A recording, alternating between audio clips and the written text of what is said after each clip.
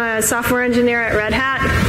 I work on the OpenShift team. I absolutely love my job. I wasn't planning to say all this, sorry, but I started out as an intern working with the containers team, and that's how I got really interested in Linux containers. I now work up in, I'm working for the OpenShift installer now, but I worked with Dan Walsh as an intern, and I won the lottery for internships ever, because he's awesome.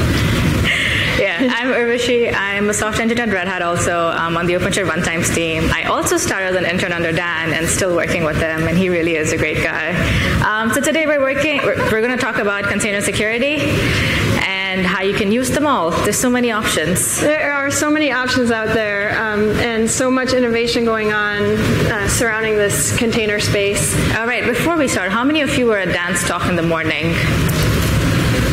Okay, quite a few. Cool. So cool. Some of you, but so some of you, or most of you, or many of you know what a Linux container is, and you've gone to maybe a few talks today where it's been discussed, but Linux containers, when we talk about them, they're normal processes running on a Linux host, and they have three things going for them. They're constrained, they're isolated, and they have some extra Linux security features added. So how are they constrained? Well, Linux has C groups is the mechanism, or control groups, that can limit the amount of resources like CPU or memory that a process on your container can use. And the isolation comes in with Linux namespaces. There are 6 Linux namespaces, but one example of a Linux namespace, it's what gives the virtualized feel of a containerized process. So if I'm in a PID namespace, I'm a process running in a PID namespace, I think I'm the only process running on that host, and I can't see any processes running outside the host. Same thing with mount namespace.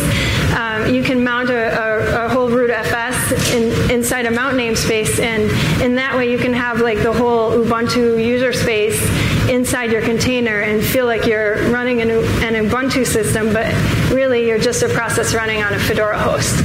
So that's the idea with namespaces. And then Linux also has seccomp for syscall filtering. They have Linux capabilities and SE Linux to add to the isolation of a Linux container. So Linux containers have become super popular over the past just few years, and there's been a ton of innovation and development surrounding this, and really in 2 different areas. There's the container image format, and there's the container runtime. Those are the 2 pieces that you need. The industry got together and formed some open standards, open industry standards surrounding those 2 areas, the container image format, the container runtime. So now we have OCI images, Open Container Initiative, and that has enabled all sorts of development. Now we have a non-traditional Linux container called host-separated containers, where they don't share the host kernel. They actually wrap each containerized process in its own virtual machine. So that's like Kata containers or gvisor or Nabla. And also now we're free to develop all sorts of tools surrounding Linux containers, tools that we know will work. If we follow the OCI specs, we know they'll work with all container runtimes, and we can run any OCI image with any OCI container runtime. So standards were very important in moving things forward with containers. Okay, so now that we know what containers are, we can actually break the container space into 4 different sets of actions. These are 1, building your container images; 2, running and developing these containers locally; 3, sharing your container images to remote registries, moving them around from one environment to another; and 4, finally running them in a production cluster. So what would happen if all of these functions were actually in a monolithic tool? Of course, we would end up having the least common denominator for permissions, which will affect the security of the system overall. So for example, you don't need all the privileges to run a container as you need to build container images. So why have them all together? Hence, we decided to break these actions into 4 different tools, following the Unix philosophy, which is design programs to do a single thing so they do it well and perform well together. And obviously, all these Unix founders are very happy that we followed that. So these 4 tools I'm talking about are buildah.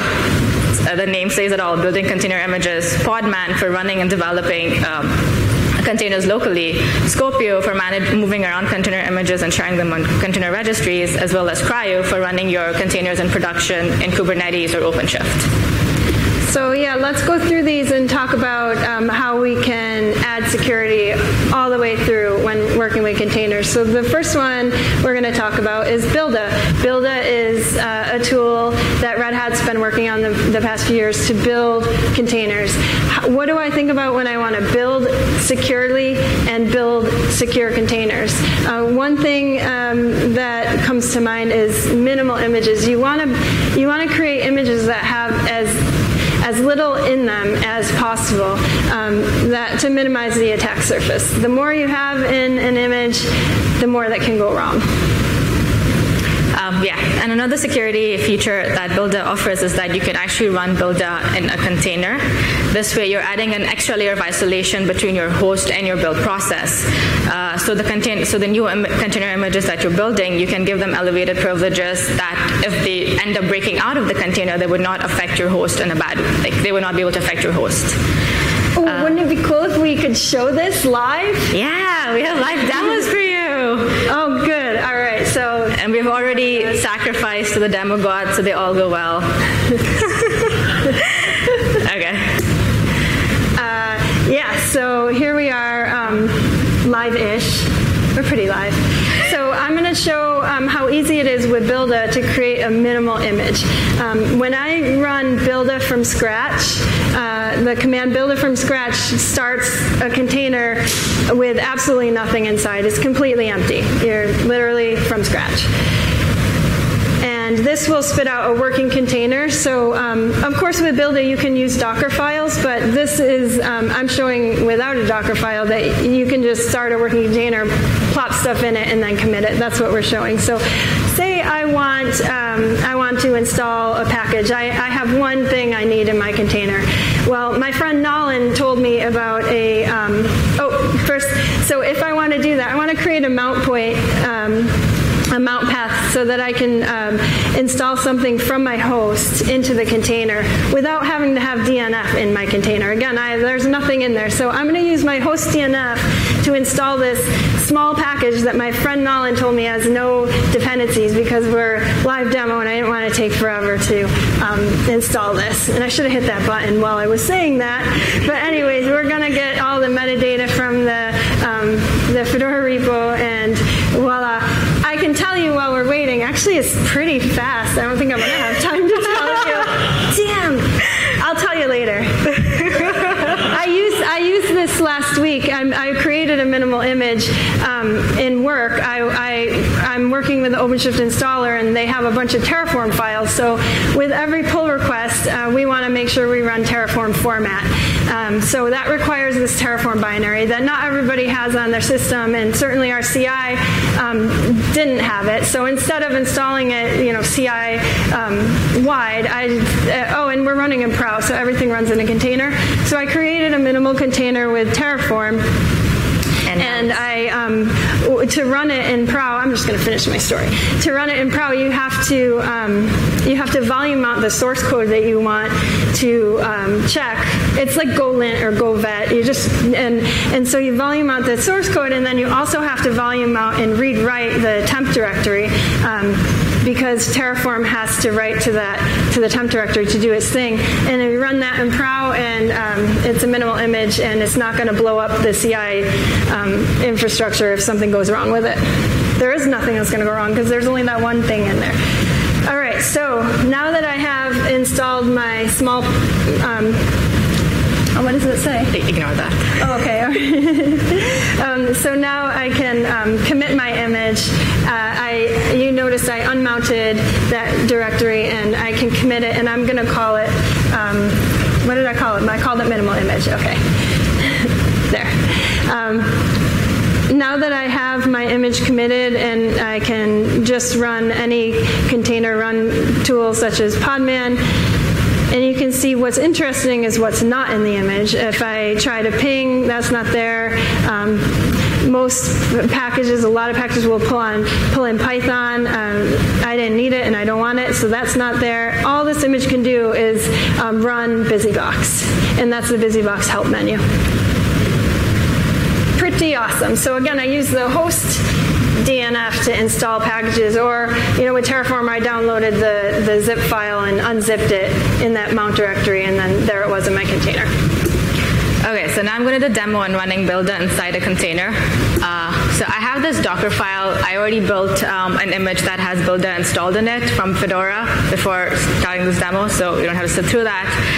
The entry point is set to buildah, so that I can use podman to run this image, and I can do stuff like buildah bud my image, and I'm telling it where my Docker file is, which is in the volume I'm mounting in, my vol. So once I do this, it's a small, simple Docker file that will, from Alpine, just set environment label and then commit it. And I can actually go in and look at if this image was built by doing buildah images. And as you can see, the last image, the most recent one, that's the image that was just built inside the container. Yeah, so this is all inside the container. Yeah, this is all inside the container. And so now you have that image. You could push it up to a registry. Yeah. You could push it over to your host. Yeah. Play around with it. Yep. Is that it for buildah? Yeah, cool. That's it for buildah. Let's go back to the slides. Yeah. So now the next thing we want to do is to be able to run and develop containers locally. For that, we have this tool called Podman, where you can manage, develop, test your containers locally. It's an all-in-one tool, more of like an entry-level tool. We basically have covered everything that the Docker CLI has to offer and much more. We actually have podman pods command as well, where you can create pods. So one of the cool features that comes with Podman in terms of security is that you don't need to have root privileges to run Podman. That's great. So admins can actually get away with not giving the developers any root privileges. An added consequence that is really good about this is that it offers you compartmentalization, such that in the way that multiple users can work simultaneously on the same host machine and not be able to access each other's work. So, for example, Sally and I can be working on a host machine, but I won't be able to see or even know that she has any containers or images on the host. Everything is in their own compartments. Adding to this compartmentalization, Podman actually has this feature called user namespaces that adds to more isolation. So what user namespaces mean is that you can map a certain range of user IDs in the container to a different range of user IDs on the host. So I can map, for example, UID 0 in the container to UID 100,000 on the host. So my processes will have the root privilege in the container, but on the host they'll be running as 100,000. If it breaks up, it can't cause any damage because I won't have those privileges to do so. That's pretty cool. Yeah. So adding to that also is that we can run each container in its own separate namespace, user namespace. What is this? This means that if the process breaks out of the first container, it will still not be able to access the second container, as it won't have the same privileges. I'll delve into this a bit further when we go back to the demos, as it's easier to see. Yeah, and also with Podman, if you went to Dan's talk, there's no daemon there, no big fat daemon. So Podman runs in a true fork exec model rather than that client server model that we're used to. So what that means is the child processes started by Podman inherit the parent login UID, and you can easily trace through Podman who on the host system has been running things. And I can show that in the demo too. I think we can go to the demo now. Yeah. Demo time. So you do the root list first. Yeah. So as I mentioned, as you can see here, I don't have student from Podman, so I'm going to be pulling an image by running Podman in rootless mode. When I list the images, you can see Alpine. And just for comparison's sake, I'm going to list the images using root privileges. So you can see that my root images, I have way more there than I have Alpine, to just emphasize the compartmentalization I was talking about earlier. Just a quick to show that it actually works by running the container. I can run Alpine and list what is there in my home directory. So now back to the user namespace stuff. So using Podman run, you can use a UID map, and that is basically telling Podman that map UID 0 in the container to UID 100,000 on the host, and do it for the next 5,000 UIDs there. So that's the range. I'm going to run this detachment on the background, and we can use the podman top command to look at what the user ID is in the container and in the host. So as you can see, is root and 100,000.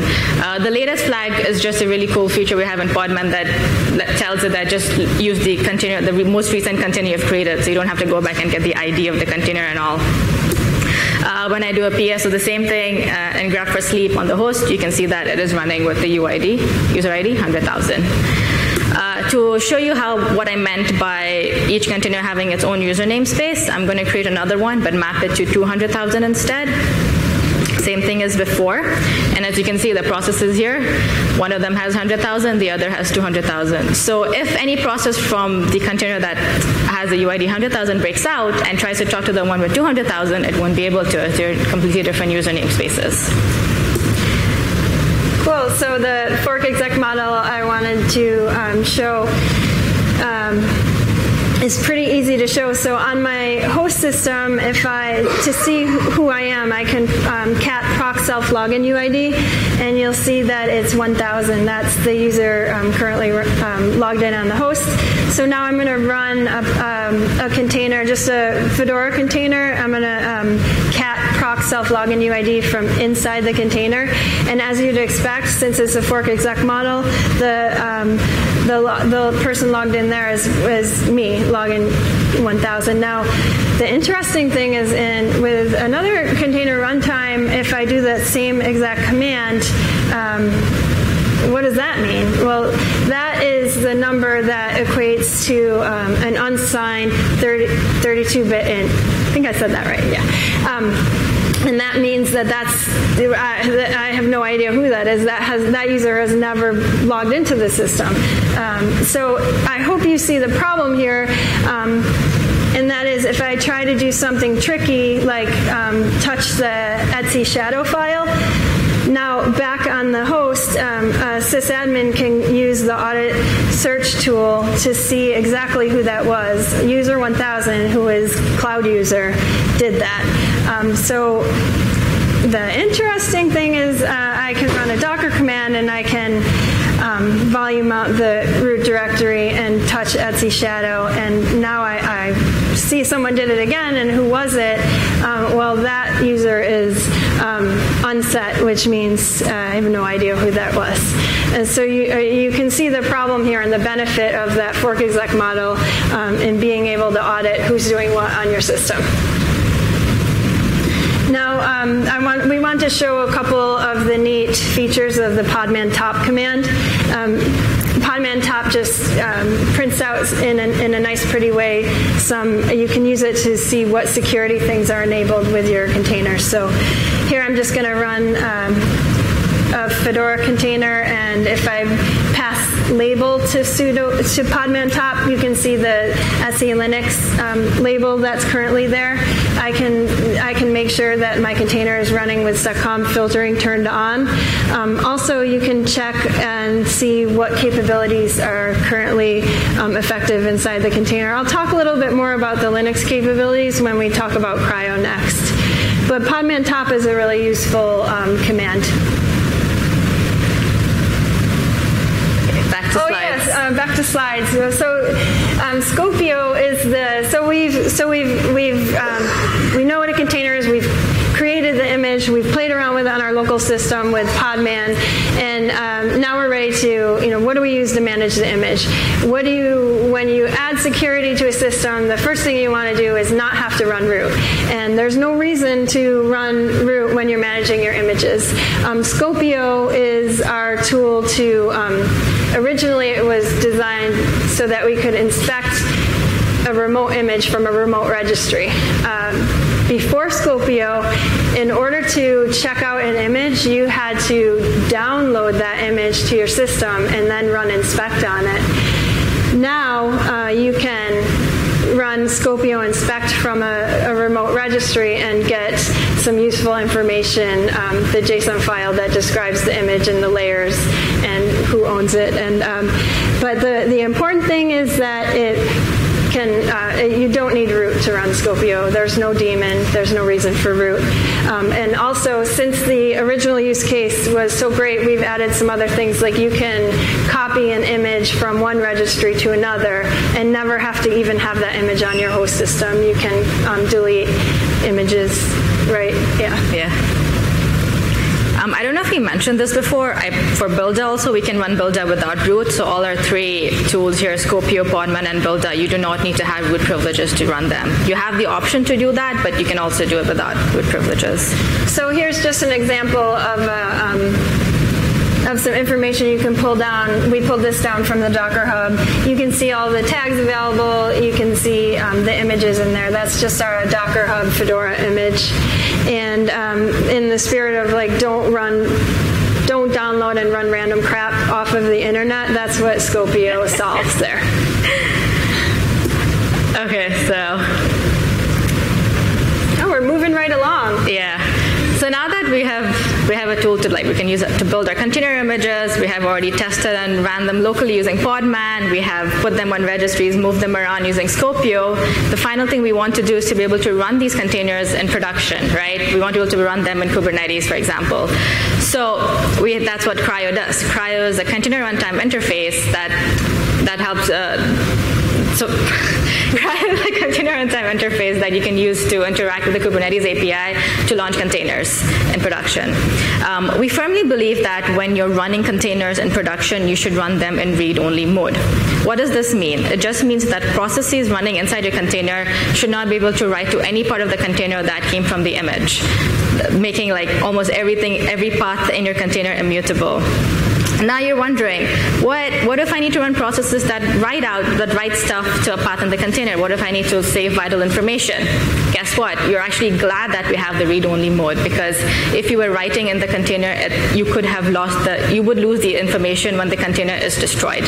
The way to go around to doing this is to mount volumes into your container, write to those paths, and then those paths and the contents will still persist even after your containers are destroyed, as those will be linked to a path on your host.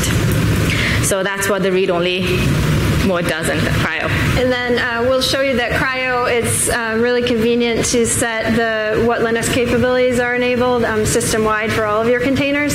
And so Linux capabilities are a way, they divvy up the super privilege that you can have on a Linux system. So there's like the chown capability, the netraw capability. There's a list of about 40 of them, but with cri-o, by default, we only enable a very small subset. I'll show you that list in a minute.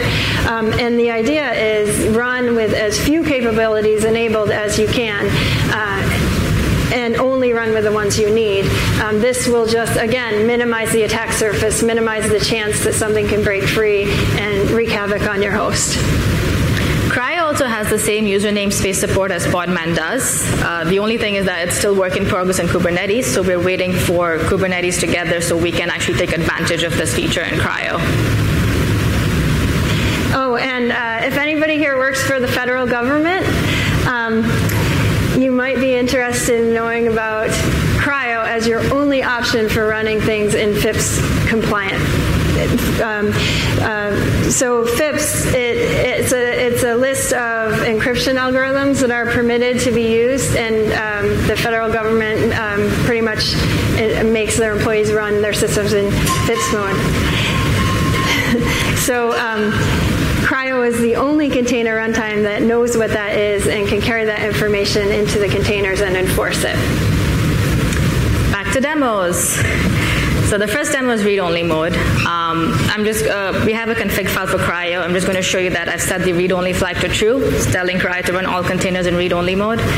Restarting the cri-o daemon, and so cri-ctl is actually a CLI tool that you can use to debug and run containers in cri-o, since cri-o was actually made to be run with Kubernetes.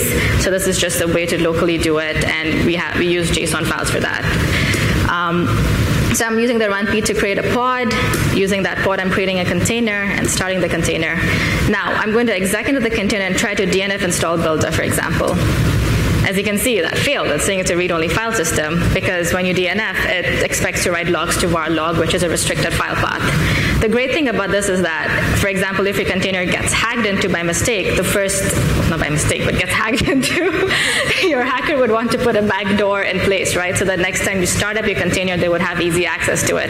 This stops it. So run your containers in read-only mode in production. Also run with as few capabilities as possible. I want to show you which capabilities are enabled by default with cri-o, and it's just a small subset, and it's super easy to just go in and delete a couple of them. And all you have to do then is restart cri-o. And I'm going to start a pod. Again, the cri-o starting pods is a little bit cumbersome. And here, if we print out the capabilities, it's not as pretty, but you can see which capabilities are enabled there. And if you're in a cluster, this information also carries through to the pod, not just the container. So this is information about a pod in your cluster, and you can see it has those. It has the chown gone and whichever one else I deleted, I can't remember. DAC override, I think. DAC override, yeah. Yeah. And is that? I think that's it. Yeah. That's my gosh. the demos. That wasn't so scary. I thought it was, yeah. Okay, so now that we've told you about all these security features that come with our tools, please try to use them when you're actually using them so that a great guy like Dan Walsh doesn't get upset and weep. He's too good for that. And remember the Unix founders. Yeah. So these are the resources for you if you want the GitHub links to our tools, and the demo script is right up there if you want to get it, play around with it. And we actually have this coloring book, so if you didn't go to Dan's talk or Scott's talk in the morning and didn't get this, we have them here for you to take out. It's just a book that highlights the tools we have in a high level, and you can learn as you color. Thank you.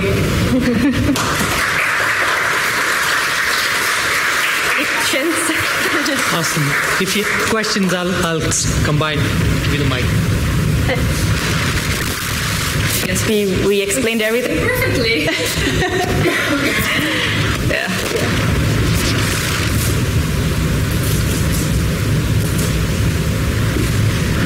No questions? Yeah. Just a few closing things. So don't forget tomorrow at 9:30 to attend the keynote speech by Chris Wright, our CTO, Red Hat CTO. And tonight, if there are party tickets, I think they're still available. So if you don't have it, you can go walk up to the registration. They should be able to give it. Thank you so much.